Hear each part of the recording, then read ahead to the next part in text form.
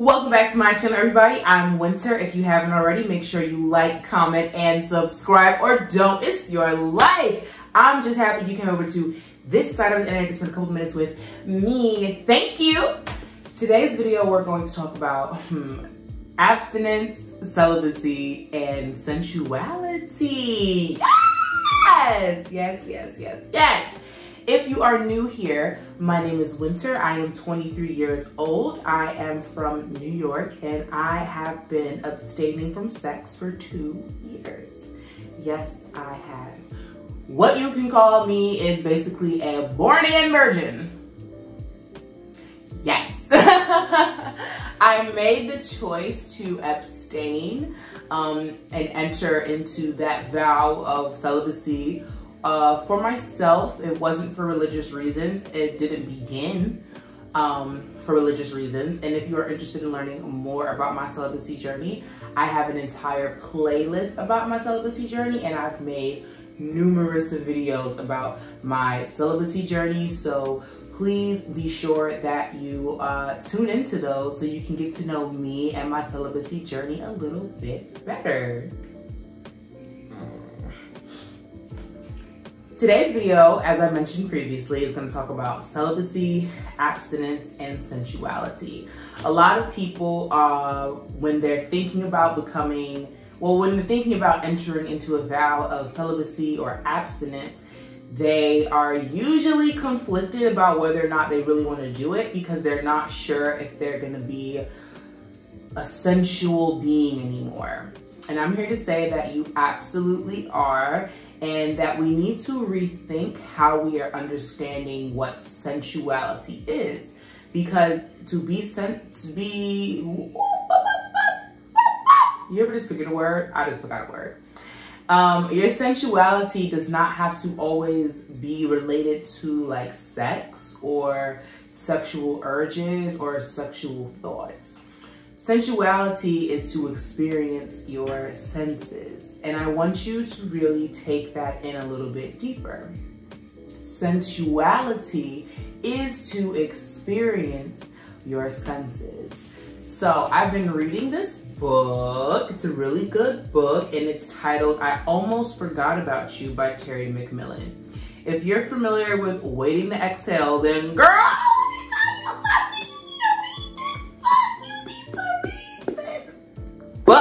read this book.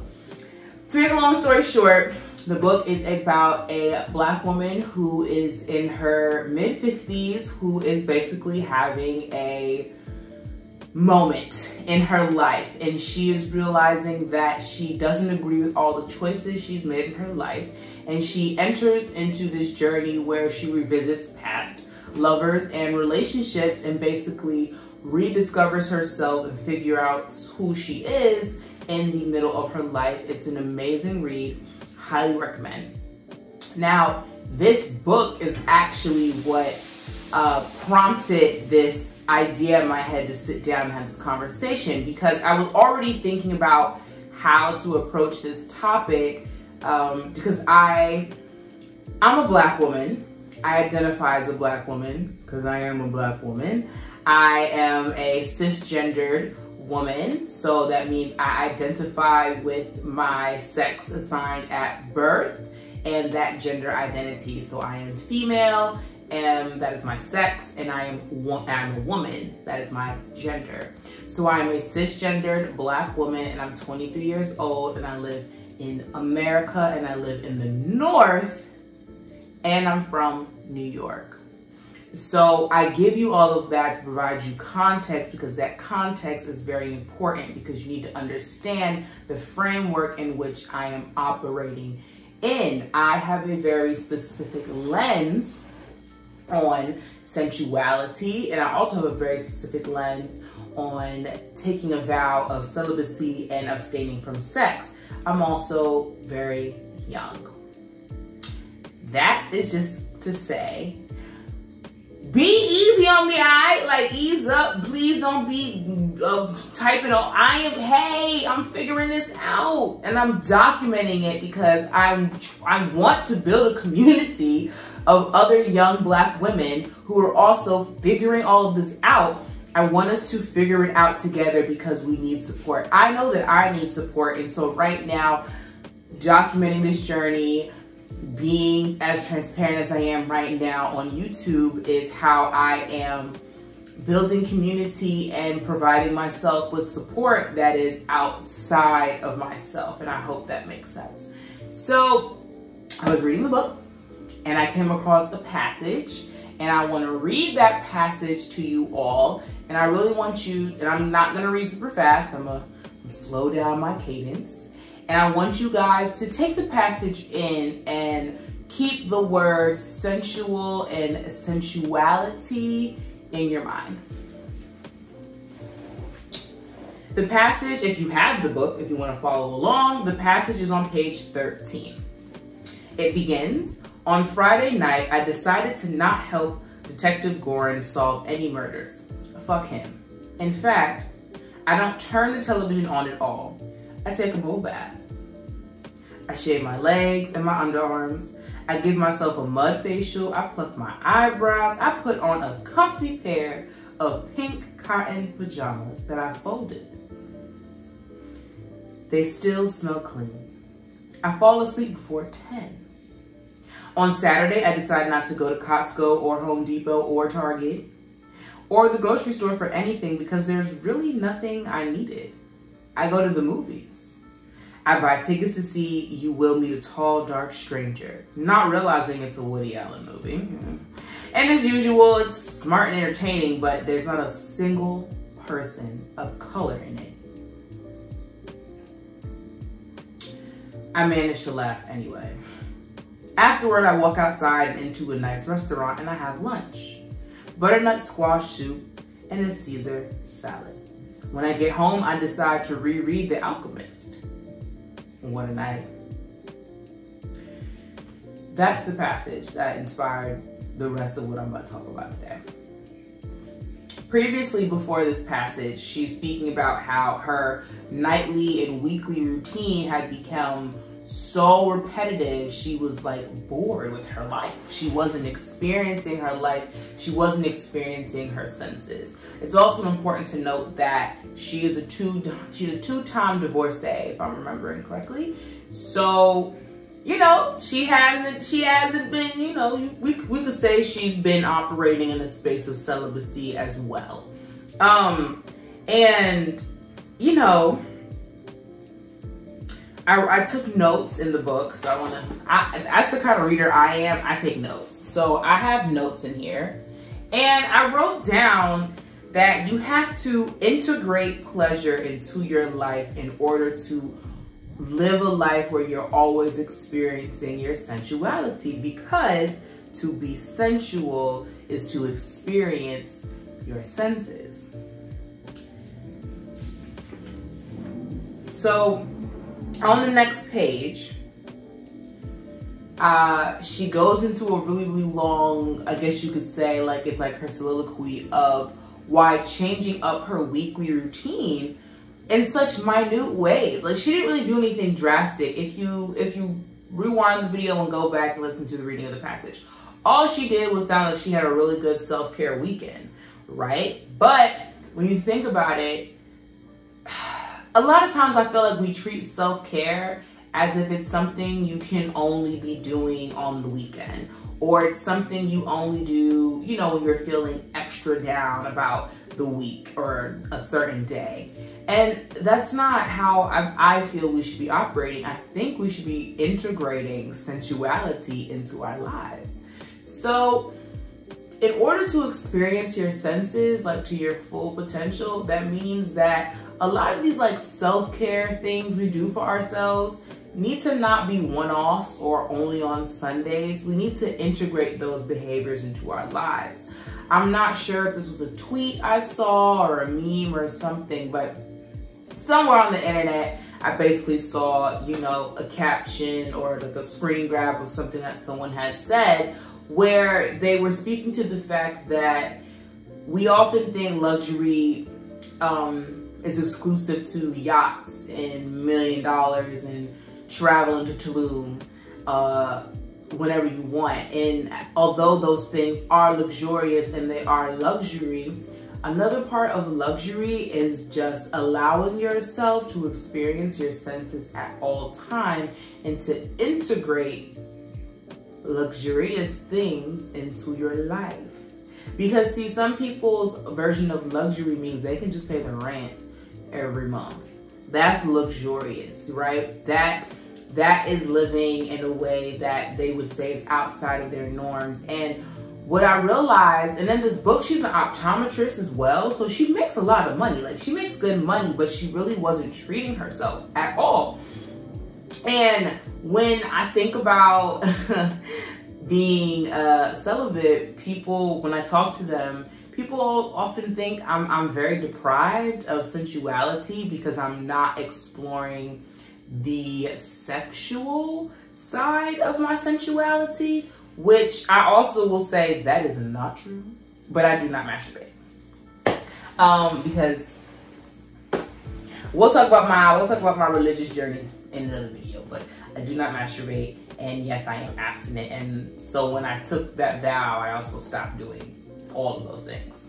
I abstained from all of like sexual activity. The most is conversationally. So in conversation, it might get a little caliente, but that's about as far as we're going. But yeah, people often think that people who are abstaining from sex and enter into a vow of celibacy are very depraved of sensuality. Like they as if we're suppressing that part of ourselves. And I will actually say, entering into a vow of celibacy helped me elevate that part of myself, because I am taking care of myself so seriously now. I take care of myself so seriously. I mean, intensely. Okay? I mean, intensely.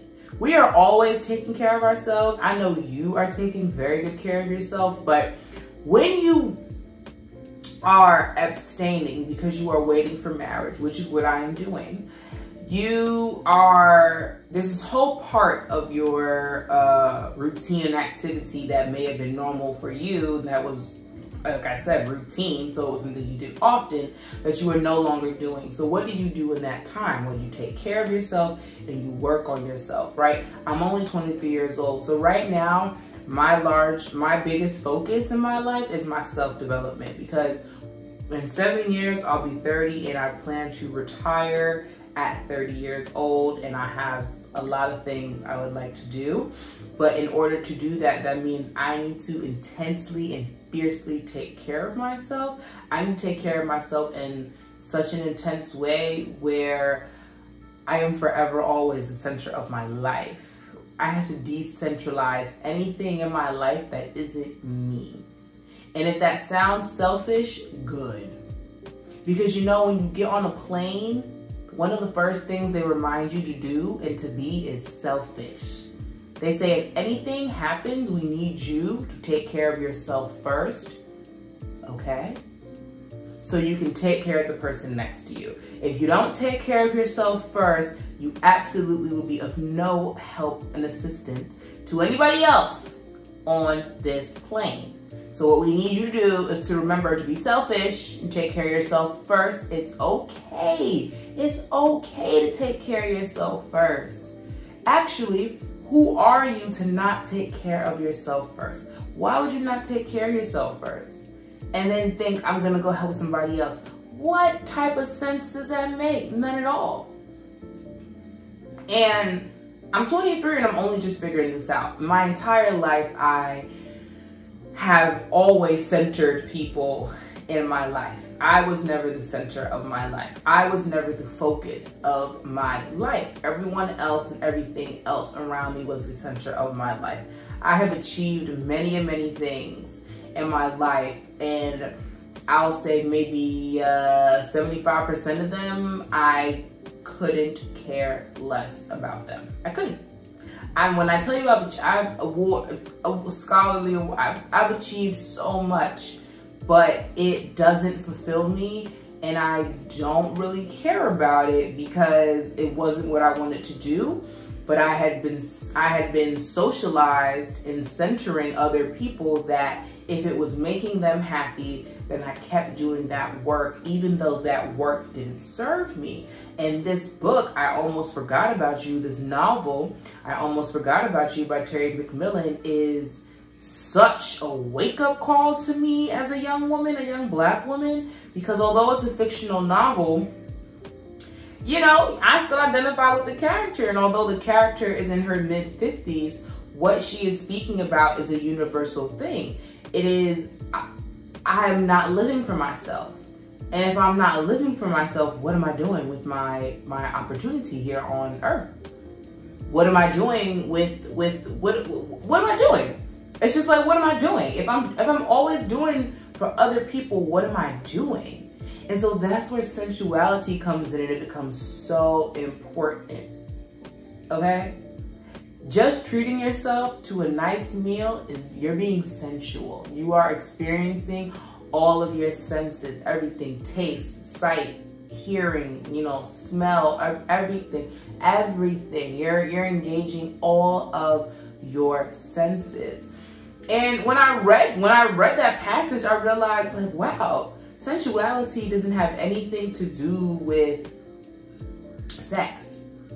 It can be a subset, but that's not what sensuality is. Sensuality is just allowing yourself to really freely experience all of your senses. It means that you wake up every day and you go, I'm going to treat my senses to an experience. I'm going to experience it all today. I'm going to smell everything I can. I'm going to taste all the good things I can taste. I'm going to look at all the beautiful things I can look at. I'm going to listen. I'm going to listen to all the beautiful things I can listen to. I'm going to touch all the beautiful things I can touch. You know, like, you give your senses an experience, and so that is sensual. And yes, you have people, I guess people want to say it's pent up sexual energy when you're abstaining, but for me, it doesn't feel like that.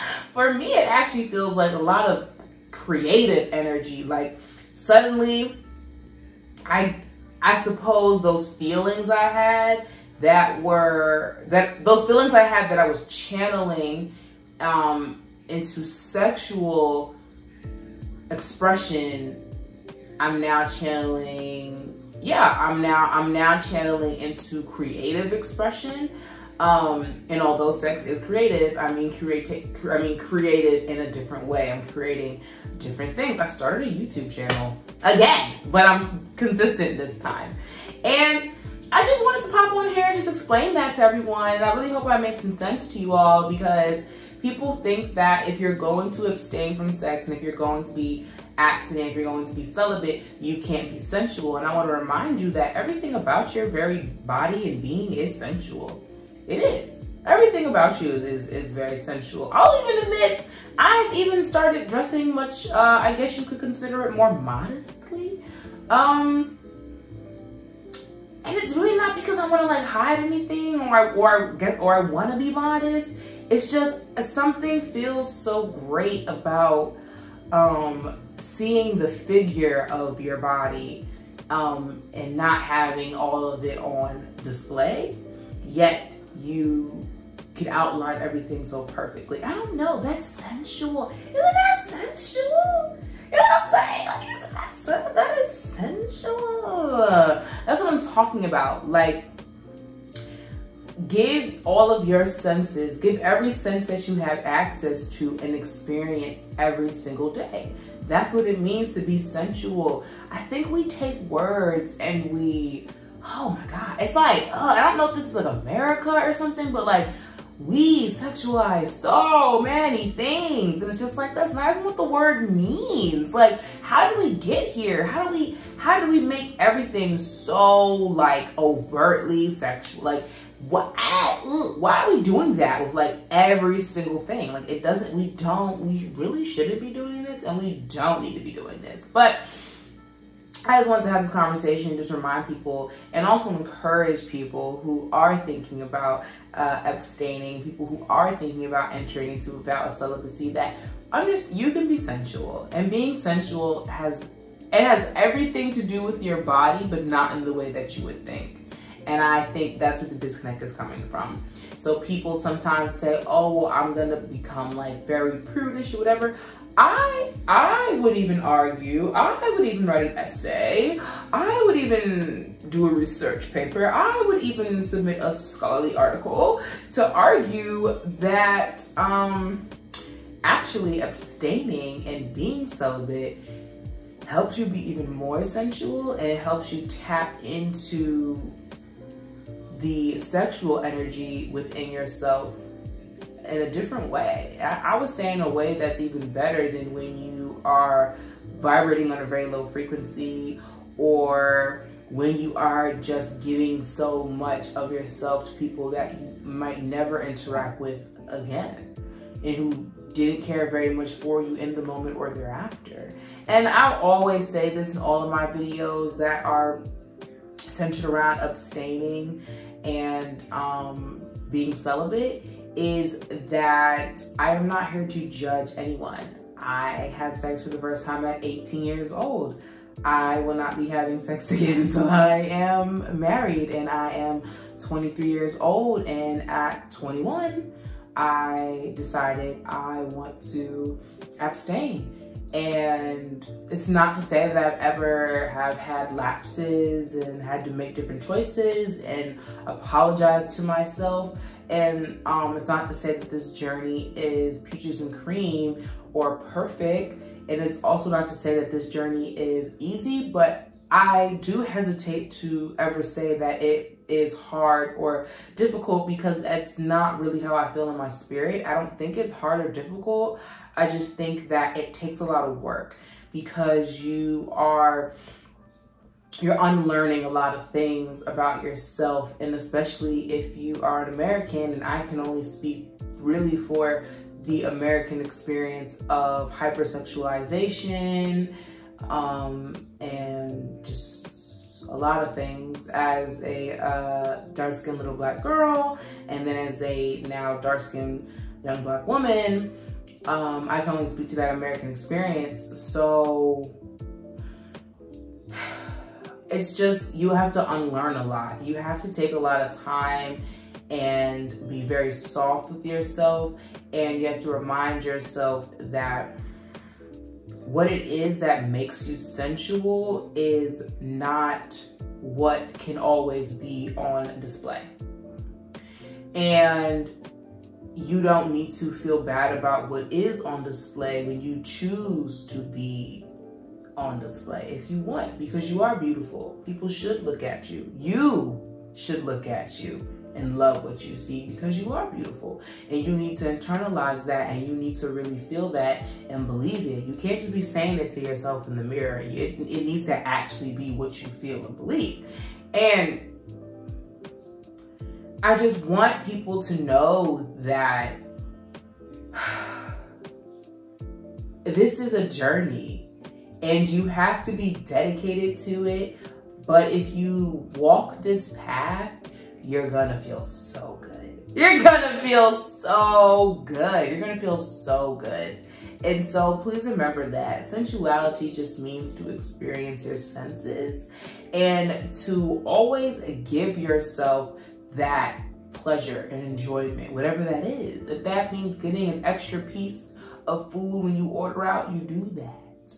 That's being sensual. That's sensuality. You know what I'm saying? Investigate and interrogate words more, but also investigate and interrogate your relationship with that word and what you associate it with, and then investigate and interrogate why you associate that word with those things. Think about what has been displayed to you. Think about what was taught to you about that word. That's what I mean when I say when you enter into a vow of celibacy, when you do decide to abstain, you have to think about everything that was taught to you that pushed you in a direction that you were not ready for. And that also, that's how I feel about myself and my journey. So I'm speaking about me, and if it relates to you, amazing. Let's build a community. If it doesn't relate to you, that's okay. This message is not going to relate to everyone. But, you know, pushed you into a path that you were not quite ready for. And so you decided to say, I'm going to stop walking this path and cross the street and take a new one. Because I want to feel so much better about this experience. I want to feel so much better about what I'm sensing. I want to feel so much better when I am experiencing my senses, every single one of them. Because I want to experience my senses in such a way that it's beautiful and it makes me feel calm. So that's all I wanted to say, and I hope it made sense. I hope I wasn't like rambling or something like that. I'm just trying to give y'all the real, and I don't script out these videos or anything. I literally just have an idea and I sit down and I film, and I told you guys I really want to be like Shameless Maya in the sense that I want to develop that discipline to upload every single day, to film every single day, just to get into the routine of it, because I really like doing this. But I don't have a crew, you know, I'm doing this by myself. One day I will have an amazing production team, and this will blossom into everything I intend for it to blossom into.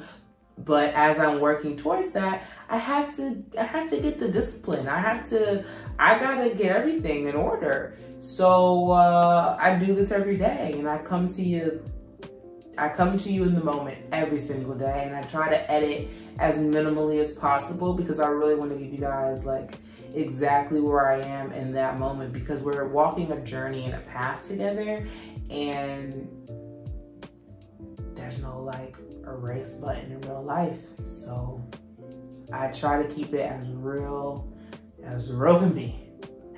If you haven't already, make sure you like, comment, and subscribe. My name is Winter. I'm just so happy you came over to the side of the internet to make a comments with me. And like I said, like, comment, and subscribe, or don't. It's your life. I'm just glad you came over to this side of the internet to spend a couple minutes with me. Thank you.